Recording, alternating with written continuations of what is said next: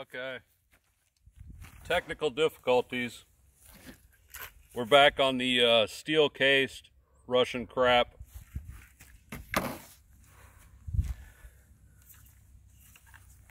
It's the Henry. We're going to try the steel crap and see if it feeds. You'll have to check out my previous video. I did a little bit more in depth on it. This is just going to be to see if we can cycle the steel crap.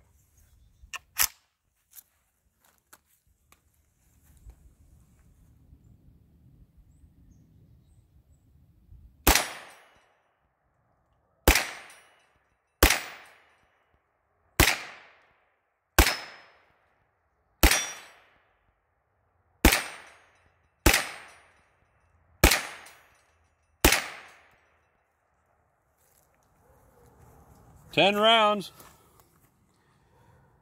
Bolt held open. All right, Henry's new 9mm. Again, this is not a gun for the tactical crowd. This is a gun for old guys like me. You're not going to pack this gun. You're not going to put a chest rig on. This is a gun that you just plink with, right? Walk around the woods with. But it's certainly not, I mean, it's 9mm. You're not going to seriously try and protect yourself or anything with it. You do have the threaded muzzle. You could put a can on it. Nice gun. So far, I really like it. I'm going to shoot another video showing you how to change the mag well to put in the Glock 33 round magazines. Very cool feature from Henry. It kind of reminds me of the camp carbines that came out, I don't know, what was that, about 20 years ago?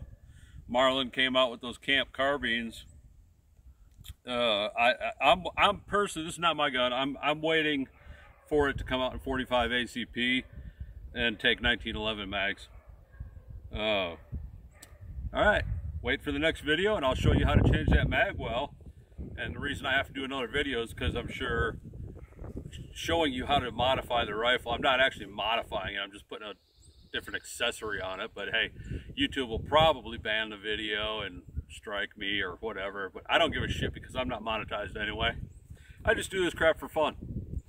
All right, y'all, see ya.